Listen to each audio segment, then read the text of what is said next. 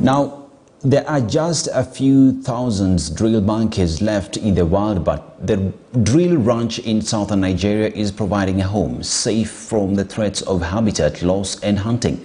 Angela Ukomadu reports. In the forests of southern Nigeria, Sugar Ray is enjoying his old age.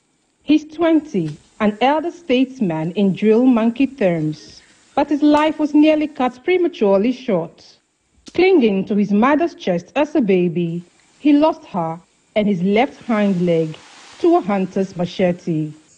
Maimed and orphaned, he would have likely died had he not been rescued by the drill ranch. It's a haven for the species, only found in Nigeria, Cameroon and Equatorial Guinea. Nsekang Enineket is assistant manager there.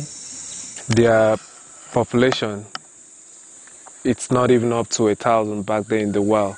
So due to series of human activities such as logging, illegal logging, hunting and illegal farming, and all these factors affect them and then reduce their population, making them to be endangered.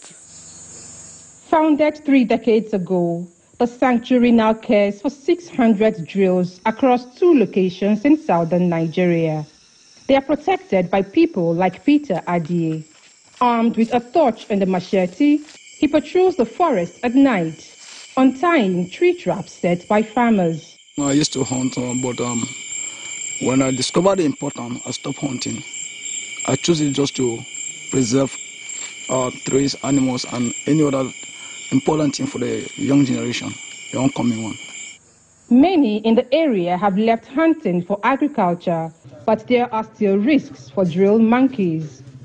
Most farmers have a zero-tolerance policy towards wild animals eating their crops. I have a vast land. Solomon Abang is a farmer and driver in the area. I saw that farmer now. If they say that's what I normally used to do, if the one that they have gone, sometimes, if they say they went to their farm, they made monkey dead and used to kill it there. But for me now, I don't have a gun to kill. That's how monkey normally used to eat my banana.